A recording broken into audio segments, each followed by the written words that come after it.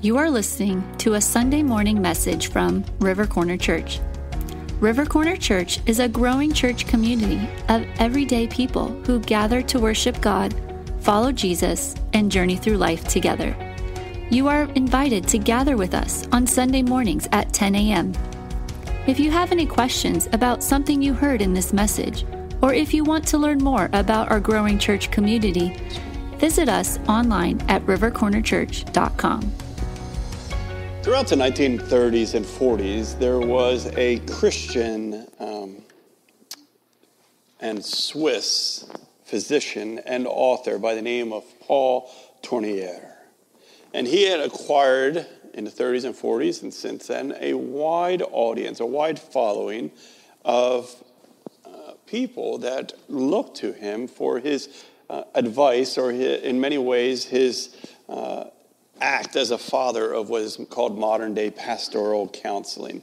For many, Paul Tournier's ideas had a significant impact on the way that psychosocial medical stuff got integrated with the Christian or spiritual aspects of the Christian faith, and it became part of routine patient care at that time for all. Paul was even once called the 20th century's most famous Christian physician. Once he was being interviewed in a writing about what set him apart, and he said that my patients often say to me, I admire the patience by which you listen to everything that I tell you. By the way, let's just admit, those of us who have to see the doctor more regularly than we'd like, it makes a difference when your physician is willing to actually care about who you are, right? When they actually stop and ask you things. I am thankful for that with my family doctor. When I'm in for a diabetic check, he's asking about the whole family. He's talking about things. It's not just this cold shoulder, right? And Paul Tournier was known for his caring hospitality. In response to this, patience that he seems to have, he said, it's not at all patience. It's not patience at all, but it's interest. I love that line. It would be a fun conversation. What is the difference between patience and interest? So I assume we can have interest in a person, but not patience with that person. Paul says what keeps him patient with the patients is what keeps him full, is that he's fully invested into their conversations. It's a genuine interest for him. Now, there are some struggles in my life at times to stay patient in a conversation. Do you guys ever have those moments? There are times after lunch where I'm meeting with a guest who is telling me the same story he has told me 10 times before over the past 10 weeks, that I start to hug and nurse my coffee, because if I don't, I'm going to start to do this, right? We all struggle at times to stay present. And perhaps it's because we haven't found a way to stay generally interested in someone. Jesus models that same sense of caring, that same sense of interest or genuine interest in people in the story that we are going to look at today in Mark. Mark shows a Jesus who cares about or takes interest in our everyday life and troubles. There's a theologian by the name of William Barclay that says, a miracle to Jesus, and we will see a miracle in today's story, a miracle to Jesus was not just a means of increasing his prestige. It was not just to help in a laborious and disagreeable duty. He helped instinctively because he was supremely interested in all who needed his help. We see that idea of interest again. Miracles are everyday helps, encouragements even, that Jesus does in the life of those that he loves because he instinctively has interest in them. Last week we started our new summer series, The Time Has Come. And this series follows the life, the ministry, the death, and resurrection of Jesus through the narrative of Mark. Mark, as we saw last week, is the shortest gospel, and it's also the gospel that uniquely focuses on the humanity and the actions of Jesus. Through Mark, he portrays insights into the actions of Jesus that some of the other gospel writers doesn't, and he does so in a way that beautifully illustrates or illuminates God's humanity, his heart, and his character. This series through Mark, I believe, will be one that helps us to study the scriptures, to learn how to follow, and to live and love like Jesus. In Mark, the only narrative, by the way, as we saw last week, the only narrative on the life and ministry of Jesus to actually call itself a gospel, time and time again shows the way that God's goodness, his good news, breaks into the moment, into the present day, to bring about deliverance, healing, liberation, restoration, and compassion. And really that those things are making a difference now, today. And Mark starts his collection of stories with Jesus proclaiming that the good news of God, and he's embodying and he's demonstrating, he's announcing it, that the time has come and that the kingdom of God is near, and that we are to repent and believe the good news. From that point of Jesus proclaiming that in Mark's gospel, he starts to show the way that that statement comes true in the places that we live, work, and play. Mark wants us to grasp who Jesus is, and our response to it is to repent and to do the same things, to repent by believing, and then to realize what overflows through that response is a life full of the Holy Spirit. Mark captures this so that we too can have a life of the Spirit, just as Jesus did. And in essence, Mark is helping us to know what it means to partner with the Holy Spirit to bring healing and peace to the places that we live, work, and play. We also had a chance, by the way, to look a little bit at who Mark was last week, the life and the ministry of his story. It started at Peter's side, and then it went to Luke's side, and then he stood time at the side of Paul and Barabbas. We also saw that he might have been a streaker, and it was a fun look at the story of Mark. If you didn't hear that story, then go back and listen to the first Sunday of this series, and you'll learn more about the person of Mark.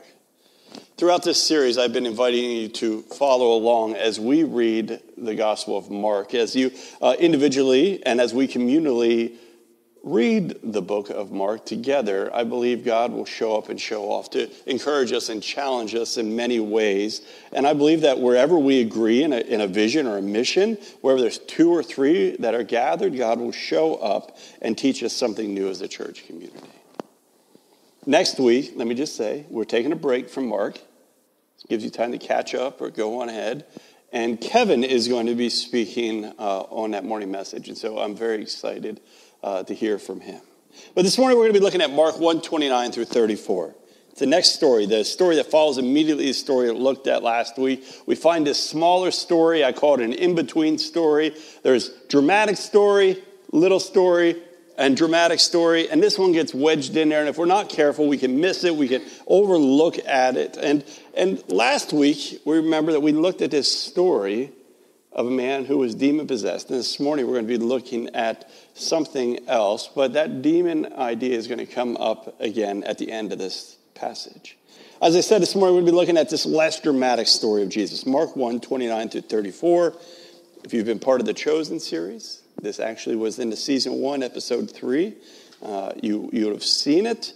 And as we read, and I'm going to read it in just one second, but as we read, I want you to pay attention to where in this passage did you find the Holy Spirit grabbing your attention through a word, through a phrase, an idea, or an image, right? Perhaps it's something that as we read it encourages you, or it challenges you, or even brings up question for you. And after I read it, we're going to pause, and I'm going to give you a chance to talk about that.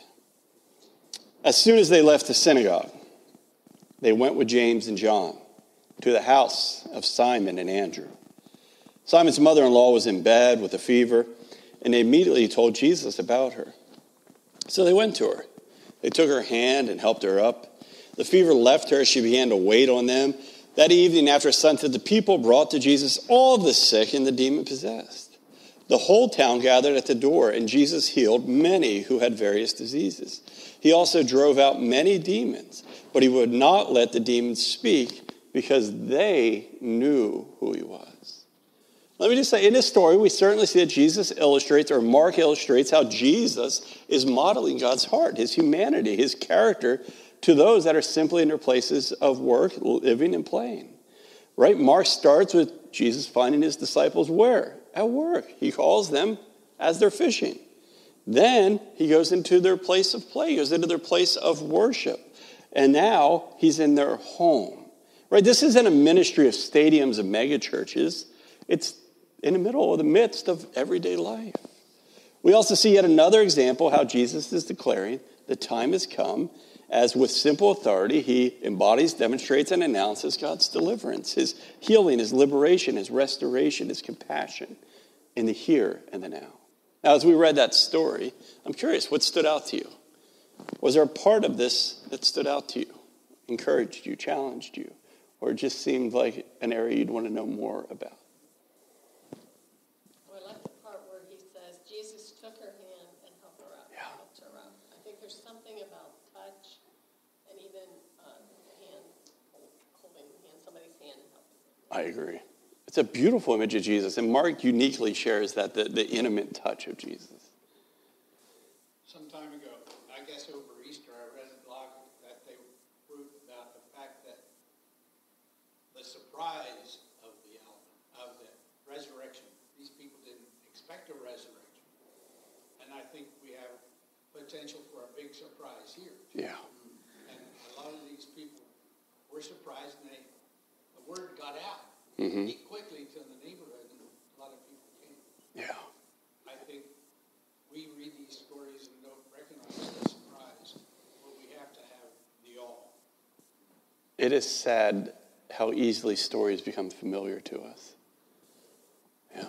Stu. About how she got up and started serving right away. Mm. If you've seen that Chosen episode, it's pretty dramatic because she is just like, she's a very, strong personality anyway. And here she is sick, and then she's just like running around, Are there any mother-in-laws that are not a strong personality? No, I'm just joking.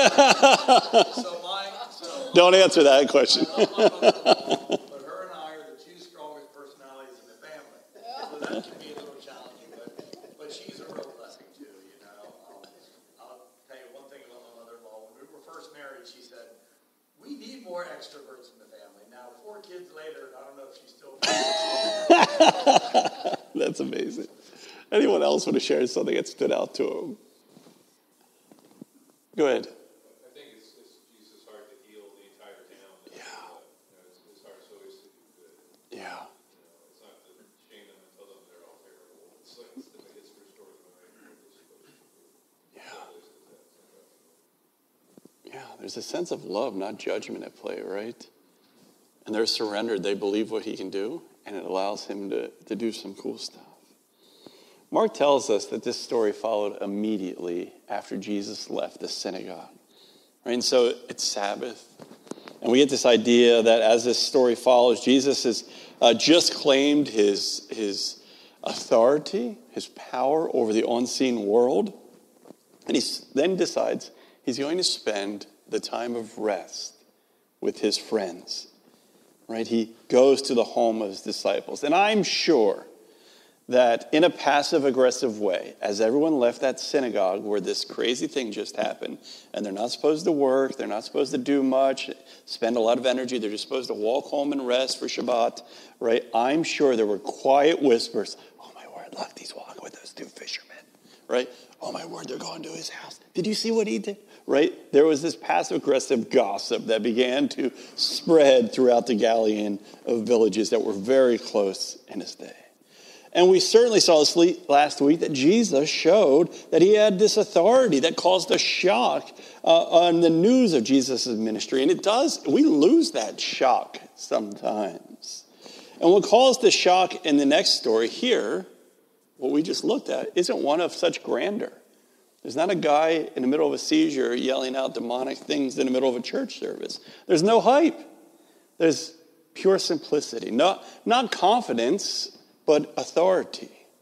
So after leaving this high moment of ministry, Jesus withdraws to the home of Simon Peter and Andrew, 2 of the Galilean fishermen who were his earliest followers.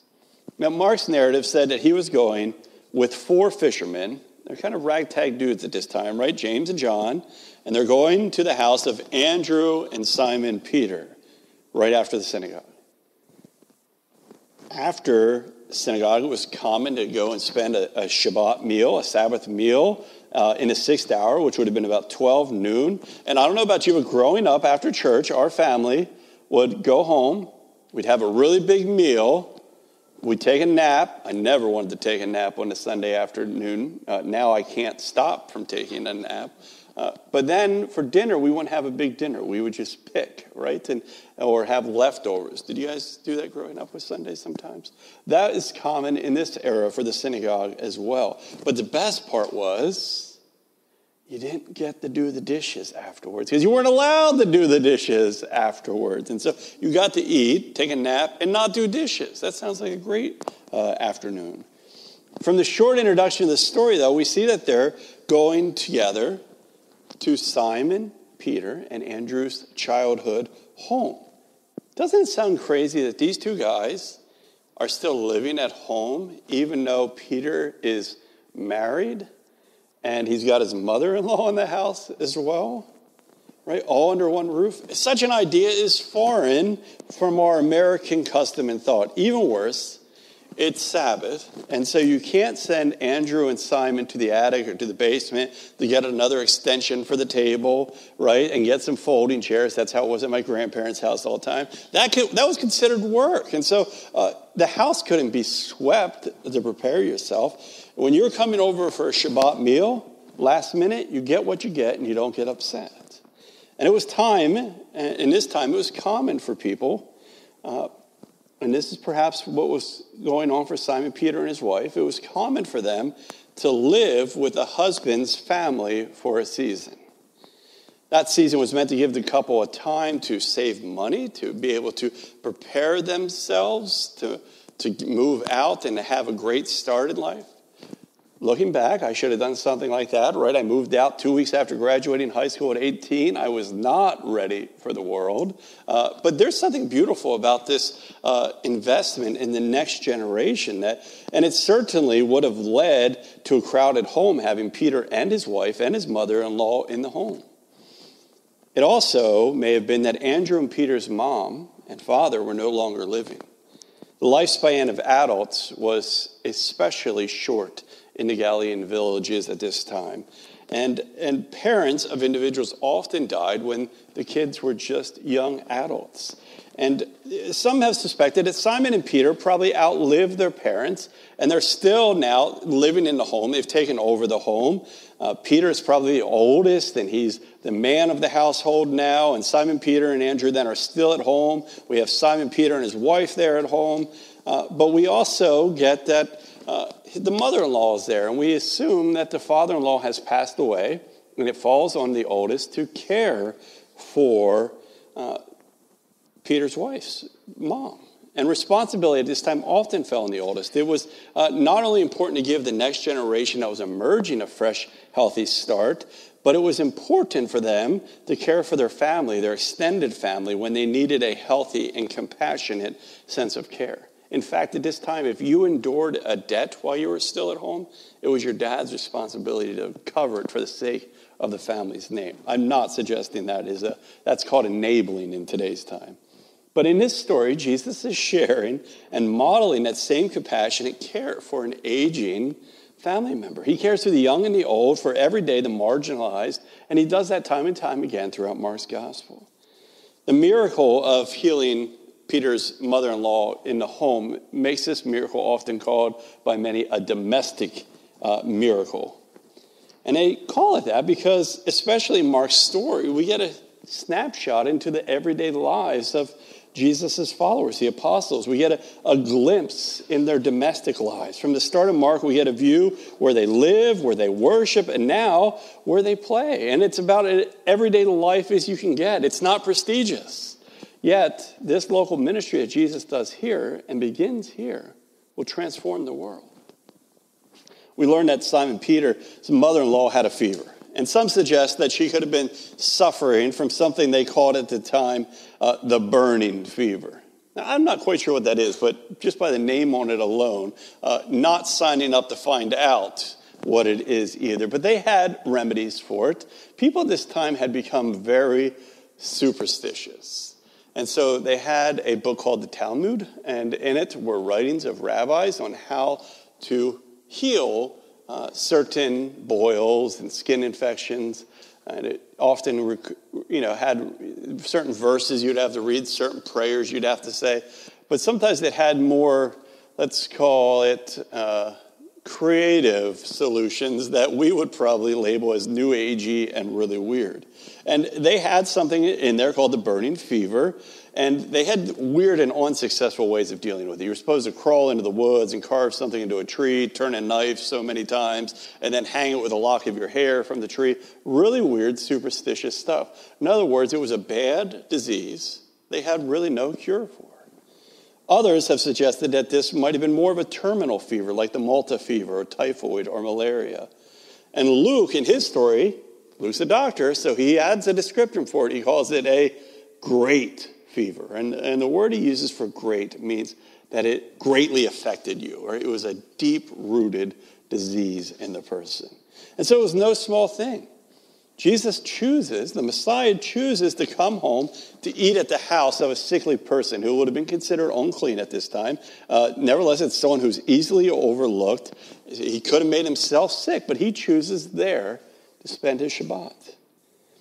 Jesus shows that caring for people in our everyday lives and our everyday relationships with others. He cares to be with Andrew and with Simon Peter, and he cares to be with Peter's wife. He cares to be even with this strained relationship with a sick mother-in-law. Take note, Jesus cares for us when our loved ones are sick too. We must see that Jesus is someone who longs for us to bring our concerns to. And often it's easy for us to bring the big concerns and think the little concerns are of no significance, that it's something we just have to plow through or deal with or try to control our things. This fever is bad, but it's not one of the big things. It's not a stroke or cancer or something that probably would lead to immediate death. It's probably closer to a cold in their time, and Jesus cares about that. Later on, Jesus will say, "Come to me, all you who are weary and burdened, and I will give you rest. Take my yoke upon you and learn from me, for I am gentle and humble in heart, and you will find rest for your souls. For my yoke is easy and my burden is light." Jesus demonstrates that care right here. He invites himself in, and he holds that lady's hand, as Rhoda pointed out, and he invites her to experience that sense of healing and rest. And Peter, who's at the center of this story, right? Peter's watching his mother-in-law being saved, and maybe he's like, don't do it, don't do it, don't do it. Like, we don't know, right? And Peter is watching this, and I just think it's funny because he sees Jesus act in a great humbling way. And later, when he's writing to his disciples and to his churches in 1 Peter 5:7, he tells them to humble themselves and to cast all their anxiety on him because he cares for you. Peter can say this to his readers because he's seen it in his life. He's seen it firsthand. Sometimes we give Jesus our big concerns and we harbor our little everyday concerns. Jesus cares even about our little things. He cares about our faith in a synagogue. He cares about our everyday lives and relationships and the places that we live, work, and play. And so in this story, perhaps we ask, what are you holding back from him? The text says that they told Jesus about this sickness. Perhaps they were warning him, you may not want to come over to our house. Man, my mother-in-law is like normally cranky, but she's extra cranky now because that lady is got the burning fever. And let me tell you, she is burning. Right? And so he's trying to warn him, but Jesus doesn't get steered away from that. He shows concern. What are you holding back from him that you feel is insignificant?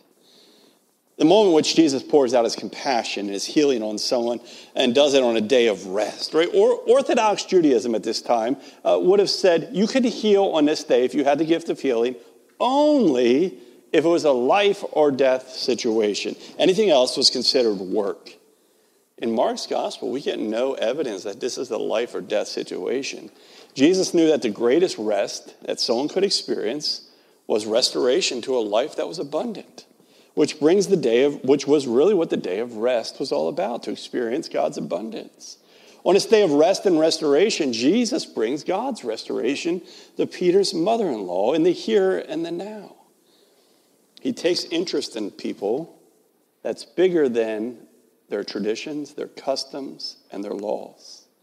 And he shows a genuine interest in them by grabbing her hand. I agree. I don't think, as Rhoda said, there is any more healing or intimate way than just to grab somebody's hand when you're talking with them. Often at work when I'm talking with somebody that's distraught, I'll put my hand on their shoulder or on their elbow so that they know that I am there being present with them. And in this story, it's simply by grabbing a hand and looking into her eyes and helping her just to her feet that she experiences healing. The simple and authoritative way Jesus chooses to bring about God's healing or restoration to this woman that was imprisoned by her condition. It tells us that small moments, ordinary moments, can be divinely transformative, full of otherworldly moments, full of God's healing and liberation, when we're simply willing to be present, to take interest, to care, and to have a compassionate interest. Now, in that moment, Simon Peter's mother-in-law is liberated from her condition. And as she's liberated, as she becomes aware of it, the consciousness of it, it overwhelms her with a sense of gratitude. She sits up, she begins to serve Jesus. And that's quite an image. 360, right? Jesus will often work something miraculous in our lifetime. And I think it often happens when we first start following him. This sense comes over us that we've been liberated or forgiven or free. And in that moment, it does something to us. And that's exactly what Peter's mother-in-law is experiencing here. She feels that she's been transformed now to be part of God's transformation in others. She's been freed up to free others. She's been healed to be part of God's healing in others. And what happens is her healing brought out devotion and obedience. And she models that now for followers of Jesus. Now just let that sink in for a minute. Mark's gospel, his narrative on the life and ministry of Jesus, the first example of what it really means to be a disciple, he just says that the men followed him, but here it shows the first disciple that knows what it means to live and love like Jesus, to follow after him, is through the lens of a woman who's elderly, who's sick, and who has lost all things by the standard of the world. That's who he chooses to show obedience for. That means there's hope for each one of us here, that we too can live a life that is obedient, that models for others what it means to follow Jesus. She turns around and serves everyone at the table. She teaches them what it means to be a follower of Jesus. In fact, at this time, a strict rabbi probably wouldn't have let a woman in a room, nevertheless served the men at the table. And Mark makes it clear that Jesus is different, and we need to get used to different. We cannot miss, by the way, that this healing takes place where? It's in a home. It's in part of our everyday life. And this might be why Jesus doesn't get in trouble for healing on a Sabbath, but it also shows us that he's willing to be who he is inside the private of his home when no one else is noticing. He doesn't just care about the crowds. He seemingly, though, in this story, prioritizes everyday people in a small town.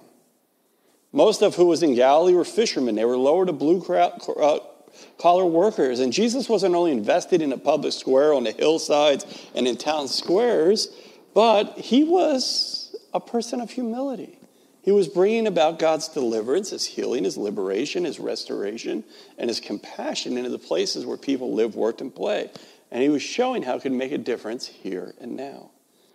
Mark closes the story by saying that the other sick didn't just come, but they came to the door as soon as evening ended, which tells us they were itching at their homes for Shabbat to end. Remember, Shabbat would have ended in the evening around 6, and so they had just run over to this house, and it had violated Shabbat law to carry someone, even if that someone was sick. And so they were resting away, waiting for the moment where they could, too, encounter this Jesus. Rest away from crowds is important. Jesus models that. However, healing is more important than anything. As sunset came, the new day starts for the Jewish schedule. And Mark tells us that the whole town, perhaps more figuratively than literally, began to gather at the door of Simon, Peter, and Andrew. I have 2 doors in my home that go outside. You may have 2, you may have more. But this was in a day before fire coats. Sorry, Bob, there were no fire coats in this day. And most homes only were happy enough to have 1 home. Now, they also just led into a big open room. There usually wasn't too many off-the-side bedrooms. People could just afford to have one big space. Could you just imagine? We got Jesus, Peter's wife, Peter's mom, all right, mother-in-law. We got James, we got John, right? We have probably a couple other people. And now the whole town seems to be coming out while we're at it. Now, if our main entrance here, if this main worship space was a home in the Galilean region, and that door to my right was the main door. That door would lead out onto a main street or into a courtyard on other homes. And that would have been the only way in and the only way out. At this time, Capernaum probably had about 1,500 people in it. The town of Conestoga, not the Conestoga region, but just the town of Conestoga, it's been declining at 2.23% a year. Not sure why, but right now in 2023, we have 1,113 people living in downtown Conestoga. So just a little over 1,000 people. So we could relate to Capernaum. Just imagine as soon as our worship together ended, that door opened, we're getting ready to leave, and there's the whole town of Conestoga waiting to get in here. It would be especially overwhelming for the introverts in this room. Who's with me, right? That would have been a struggle for some of you, right? Jesus is worse, not just attracting the town, but he's attracting all of the town's sick, all the town's people that are demonically and mentally off, right? He's attracting people with communicable diseases and with great areas of brokenness. So not only are we opening the door and finding the whole town, we're finding the town's weirdos at the door, right? I mean, it would have been greatly overwhelming. Literally, those who are sick and possessed are coming to their home. I must believe, though, that it's just as possible in today's time as it was in Jesus. We know in small towns, both good news and bad news travels fast. And that was happening in Jesus' time. Jesus' ministry and authority was new. It was life-giving. The town saw something different embodied. They saw something demonstrated and announced in Jesus' ministry. They saw God's deliverance, his healing, his liberation, his restoration, his compassion in a way that made a difference here and now. I like to say that Jesus didn't just have a message of heaven, as we often do, but of a heaven that was making a difference in their everyday lives. In this story, Jesus certainly illustrates God's humanity, his heart, his character to those who are simply existing in the places that they live, work, and play. He does so even every day by going to worship, by going home, by hanging out with a fisherman at work. And what we see is Jesus' ministry, and through Jesus' ministry to the neighborhood, is the way that the overflow of the home can transform a neighborhood. So as the sick and the hurting come to the door, the demonic forces at play get triggered up as he cares for them. But he shows that authority that he showed last week once more, that authority, that simple authority over them. He doesn't even allow them to speak. He's walking with intimacy in God in such a way, it says that they have no power in his presence. Jesus is about as a no-hype ministry as you can get. It's unlike most spirit-filled pastors that we would see on TV or in churches today.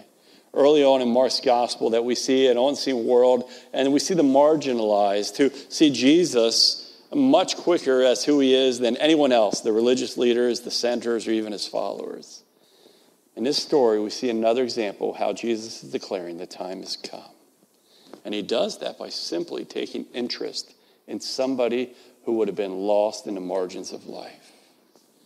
Mark's account of this story says, as the evening came, which means as the new day came. Evening was the start of a new day. You and I are started to be invited now into that new day. A new day where every aspect of life is special. Despite a messy house that you may have, otherworldly things may happen there. We see a Jesus who models a care for the young and the old, the overlooked and the marginalized. And the humble ways he shows genuine, compassionate interest. There's no hype, no prestige, no show. And Jesus models for us what it means to follow him, to enter the home of those who are sick and forgotten and who take interest. We're reminded that Jesus cares about everyday lives, even the little things like colds and strained relationships. Jesus models different for us. That tells us that River Corner Church, we're not too big, we're not too small to take part in meaningful ministry. In fact, the kind of ministry Jesus focused on was in a small synagogue with a bunch of everyday people in a small town about the size of this. You and I should take hope that otherworldly things, supernatural things can happen when we allow the Holy Spirit to interrupt us in the busyness of our day and teach us to be present with somebody easily overlooked. What healing might come about if we were willing to just stop and see somebody that was hurting in the places that you live, work, play, eat, worship, touch their shoulder, hold their hand, touch their elbow, look them in the eyes, and bring about God's goodness and good news. We need to have a message that heaven awaits for those who follow him. But that message of heaven also makes a difference today. And it can be done simply by showing interest.